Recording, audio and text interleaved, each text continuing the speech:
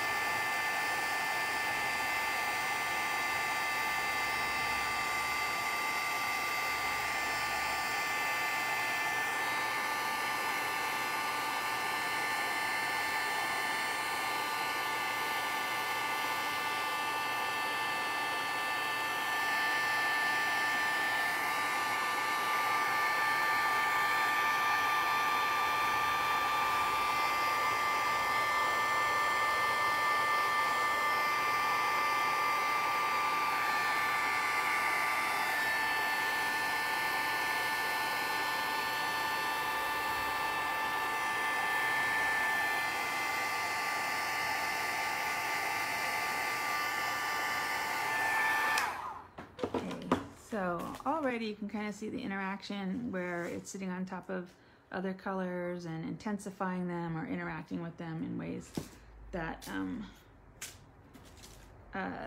highlight what was already on there. This is a paper artsy or darkroom door. Maybe it's darkroom door. stencil that I really like. It's close to being compromised enough that I probably won't use it much more. My definition of that is when it's so chunky that when I try to get the texture through it, I end up with splodges instead of the actual stencil. So, but that's all personal. Some of you would have abandoned this after the first moment when I let stuff dry on it. I get that. Let's see if I get a decent impression. Did you find it? Looking.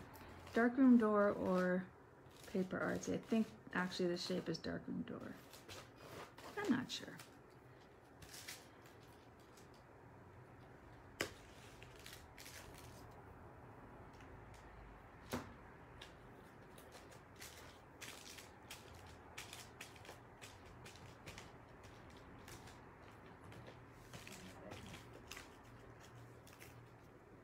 Glasses keep fogging. Yep.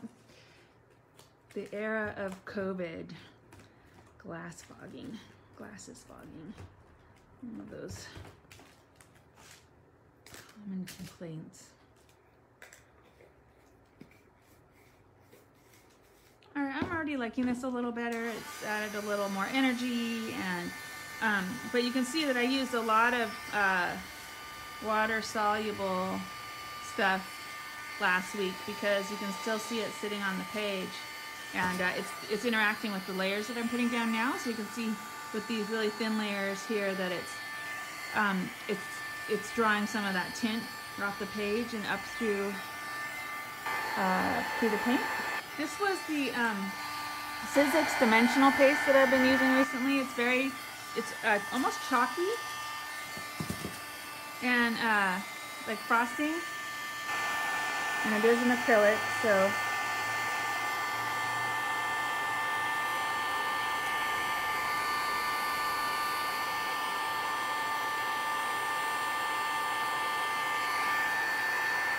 I didn't really like how muddy this particular color here ended up, so part of me wants to mitigate that. I hope you can hear me. We figured out that the mic I was using was actually creating a lot of staticky sound, like a rustling, sort of constant rustling in the background. My daughter was like, "What's that noise?" And so I have abandoned it for now, and I really don't know. All my mic options have been pretty terrible.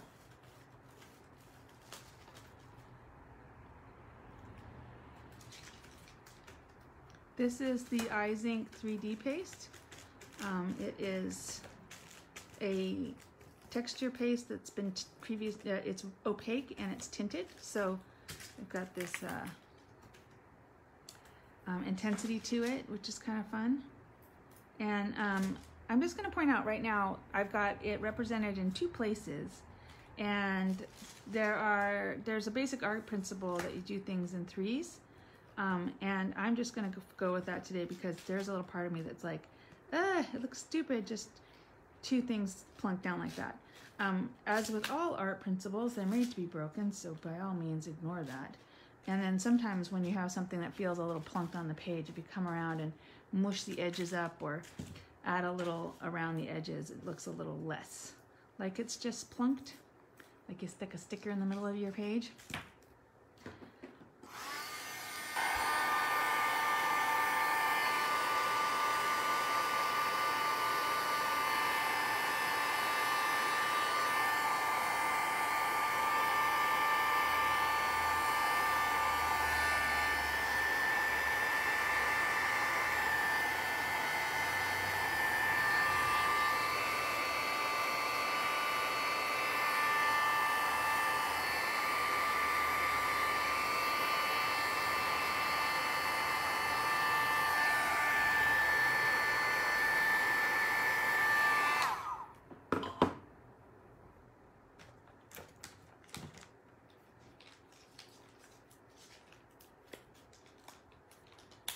The only downside to these cool little pouches is that sometimes the things stick.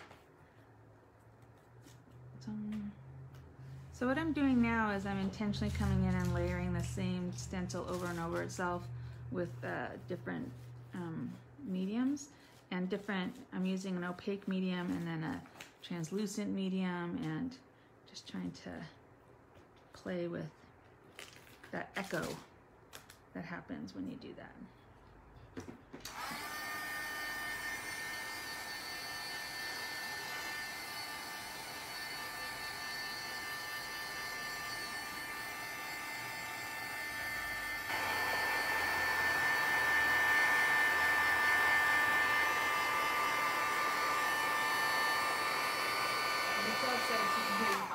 Oh, good. Thanks for letting me know. That's it's always a worry.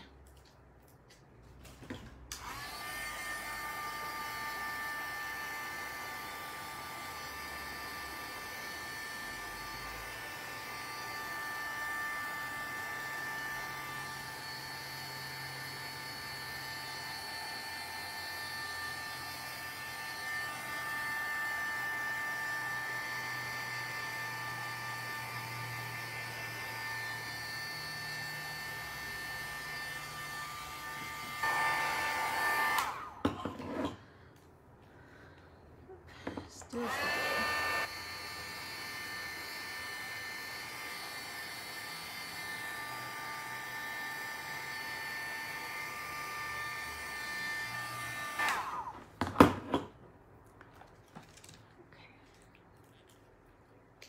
so far I've used this teal color. They're in French, so this is blue, glacier green, Greenland. I think this is called tomato, yep. And then this one is called frostbite. And this one I'm not going to use a stencil with. I'm just going to scrape this across and see what it does when it interacts with some of the texture and layer and color that's already there. And this is an easy way to change a moment, like that color that I don't like that's underneath some of this stuff. This is an easy way to layer in and cover that up. Just now, this is an acrylic. It is going to seal this down and resist fluid on top. So, you know, that's a consideration. But hopefully you can see maybe how it's highlighting some of the texture I put down as well.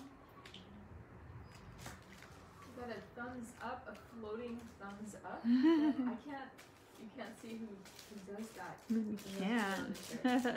That's why we like comments, because we know you're watching, but we don't know who you are. Which, not that we need to know who you are, enjoy it regardless. Yeah, but exactly. Sometimes it's like. It's funny. It's like a little, oh, you know what I saw coming in right around the corner today? Yeah.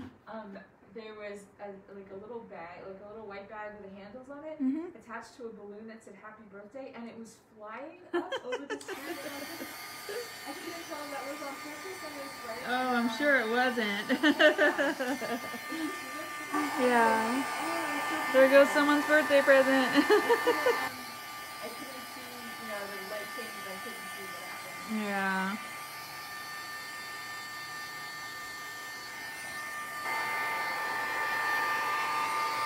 All right, so far this has just gotten more chaotic. I do like what happened here when I added that, and how you can see some of this texture now that was from the first round. But if you don't like it, you're not finished, so keep going. Even if I can't close the book at the end, I will keep going until I like it.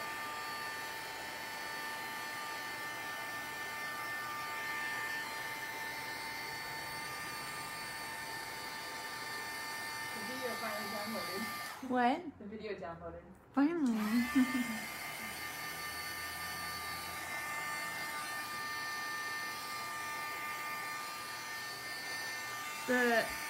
The ice does take a little while to dry. It's not the fastest drying medium.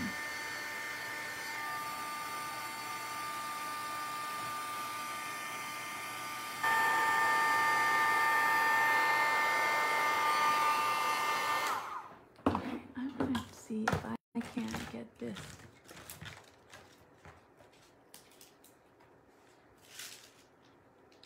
Here's a purple color, they call this crocus. So now I'm scraping this over places that I've got some texture and color and trying to change the background tone a little bit. See? You can sort of squash it in around your texture and get a new look.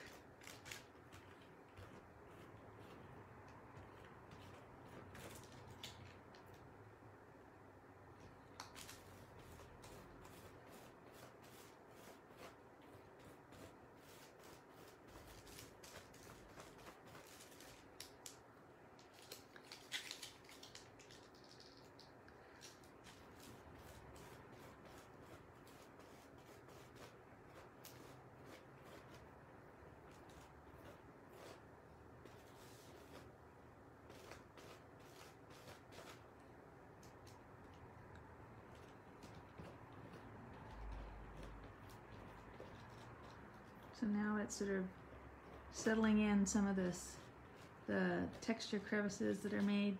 Got a lot of texture and it's highlighting the shapes that I have and the color. So, and I don't know if you can see how it's kind of shifted the color, the tone on the page quite a bit.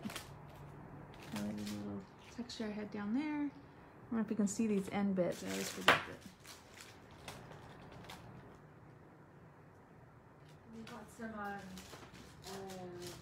So Candace is waving hi. Great, hi Candace. And then Michelle asked if we're doing an unboxing today. We sure are. Gotta get them out of my car for one thing. Okay. Some serious boxes. Oh,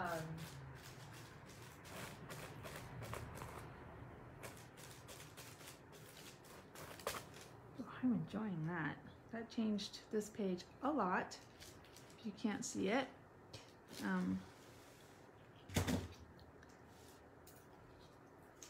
Lois had a little trouble logging in, but we're happy she's here today. Yeah. It's Facebook is being weird. There's something going on. Yeah. Everyone's complaining about it.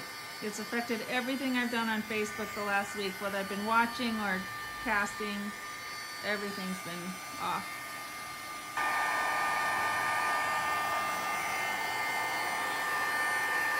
All my retail groups are complaining about it.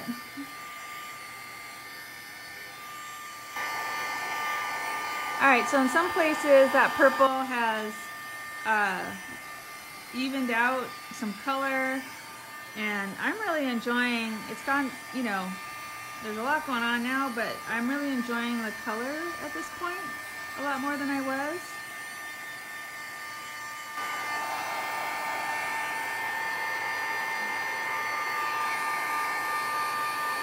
And you can see those windows that I put in where you can see the previous texture underneath. Over.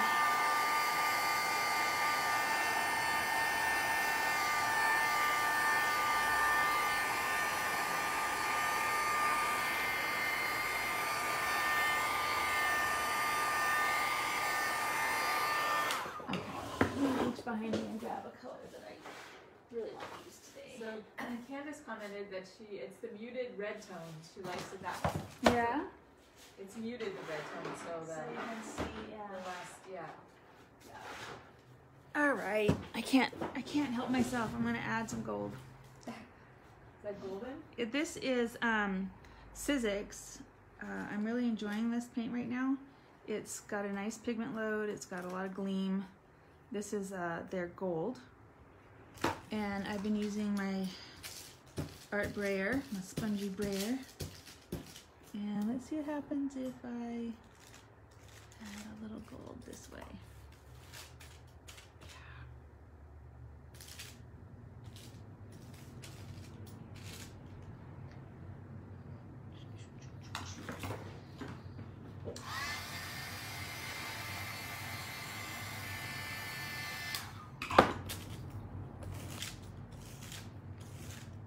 Just trying to get a little highlighting some of the texture that's on here.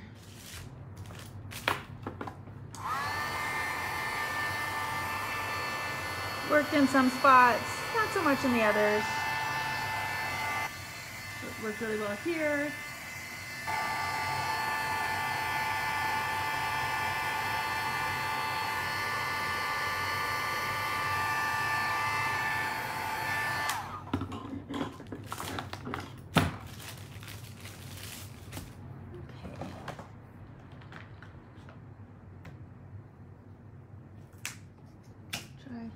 This is an Art Deco color, just a little desert turquoise.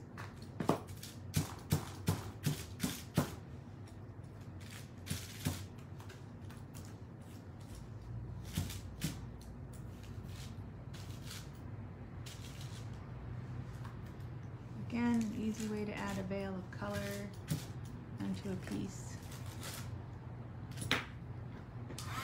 Change it up.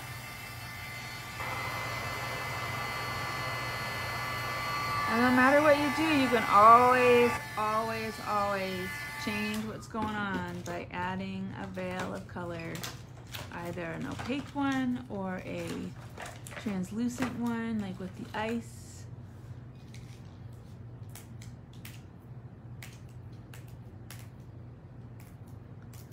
So you can always change things by coming along and adding something on top. See how that intensified what's going on the page? Digging into some of those reds and muting some of the blues, making them more pinky purple.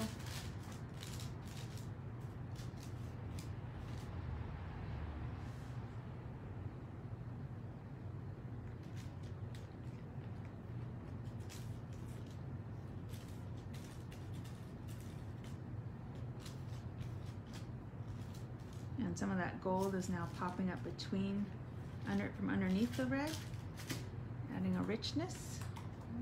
With the lid.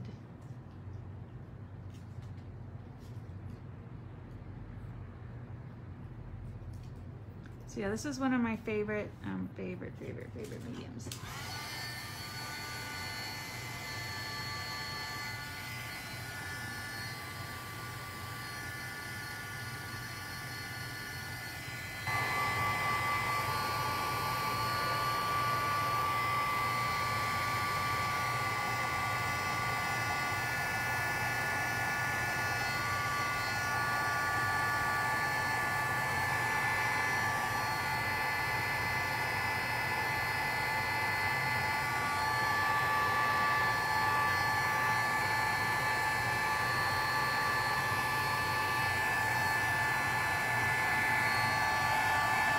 Look at all that's going on this page. I love it.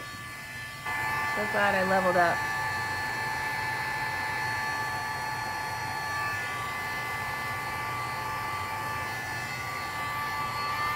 In fact, I'm pretty close to thinking this is finished, but I actually am looking over here. This is a piece that I did the other day on my free art journaling demo. So I'm just going to set this aside. And I'm going to work a little bit on this because I want to do the same thing. I'm going to add, in fact, that red just is transformative. You got a wow from Candace. Yeah? And she says it's getting better with each pass. Yeah. Half the vision. Exactly. It's about trusting that even if you do something that you're like, oh, I wish I hadn't done that, you can just keep going. Add some more. And Lois liked the lower left page. Yeah. I'll go back to it before I sign off and we'll take a look at what happened. But I really, the ice adds dimension without obscuring what you've already done. It adds color and those interactions with the color.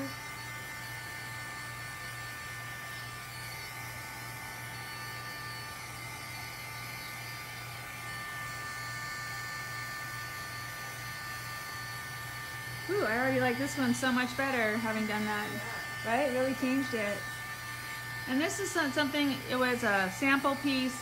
My sample pieces don't always end up looking the way I want them because I'm not doing them for me, I'm doing them as samples. So I do more to them than maybe I go beyond where I think, oh, this feels finished, so that I can demonstrate things. So sometimes my sample pieces do warrant another pass because they're not finished when I'm done with the class. This is me creating those windows with the Squoval stencil that I like so much, that we like so much. It's a group thing. We all love it.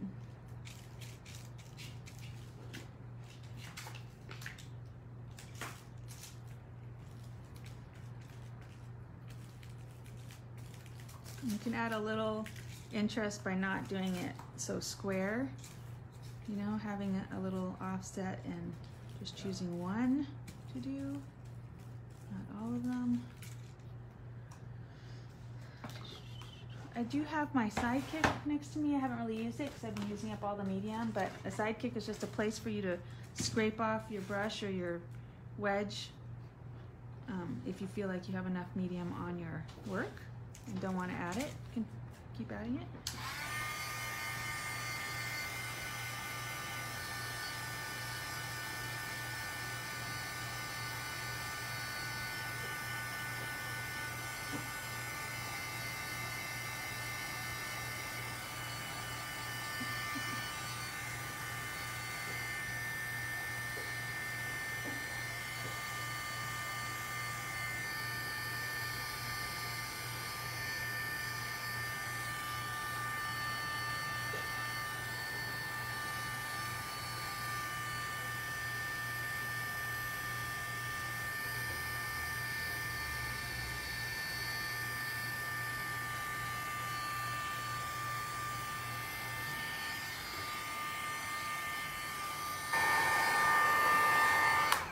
Okay, so I don't know if you remember what it looked like 5 minutes ago, but that is already significantly shifted.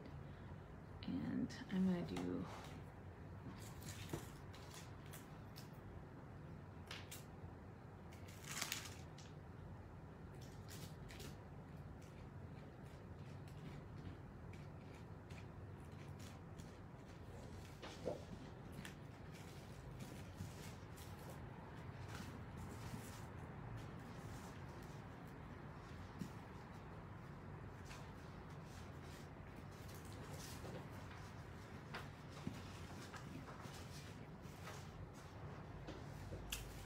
I actually feel pretty good about this. This might be done.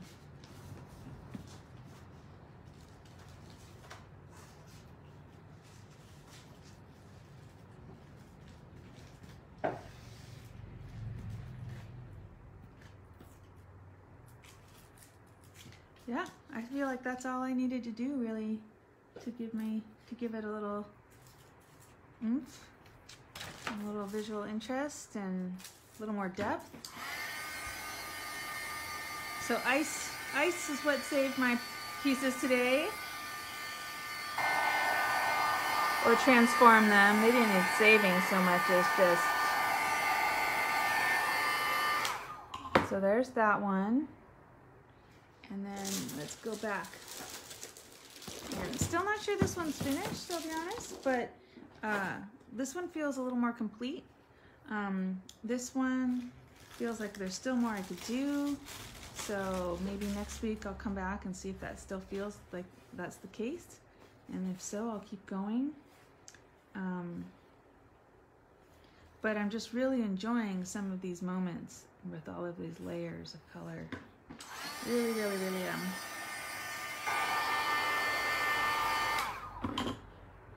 All right, well, if you enjoyed that, I have a mini mixed media. It's a little more intentional and focused, where we're going to work on little cards and we're going to do some very specific techniques in order to layer our medias into each other. It's not going to be texture. It's going to be just color. We are going to use stencils. I have a kit available if you're interested. It's $50 and you get everything except the water to do the project. I thought about it. I actually thought about it.